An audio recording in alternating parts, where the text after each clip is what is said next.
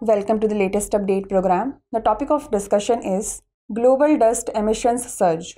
The United Nations Convention to Combat Desertification reported that human activities, notably agriculture, are responsible for 25% of global dust emissions. This was highlighted during a 5-day meeting in Uzbekistan from November 13th to 17th. Annually, over 2 billion tons of sand and dust are carried vast distances through the atmosphere, creating sand and dust storms. These storms, driven by turbulent winds lifting small particles, negatively impact health, the environment, and economies. Such storms challenge the achievement of 11 out of the 17 Sustainable Development Goals as per a report by the United Nations Food and Agriculture Organization.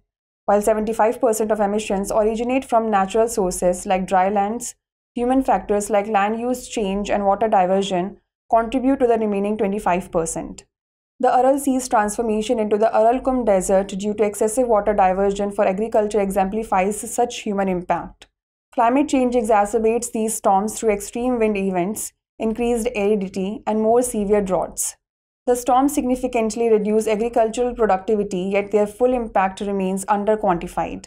For instance, a 2021 sand and dust storm in Mongolia affected thousands of people and livestock, highlighting the absence of relevant policies.